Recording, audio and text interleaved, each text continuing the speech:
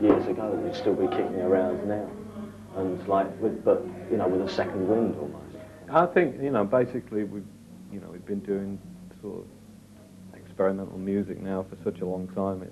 It's kind of, you know, I don't even think about it. I mean, basically each time we make a record, hopefully it'll be something different, and you know, I'm sure that somewhere, you know, people will pick up on it or they won't, as the case may be.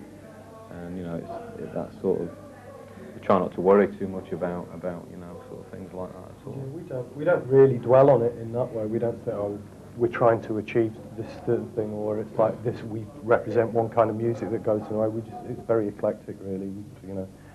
And obviously, the reason we still do it is because we're still into music, and you know, there's been periods that have kicked it off, like, you know, like Rich said, the sort of 87, 88 house thing.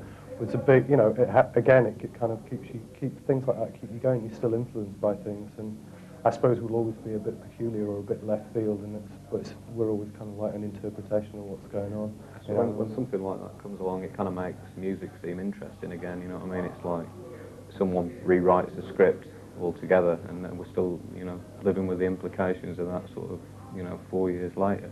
So obviously something else will come along and sort of wipe all that away pretty soon.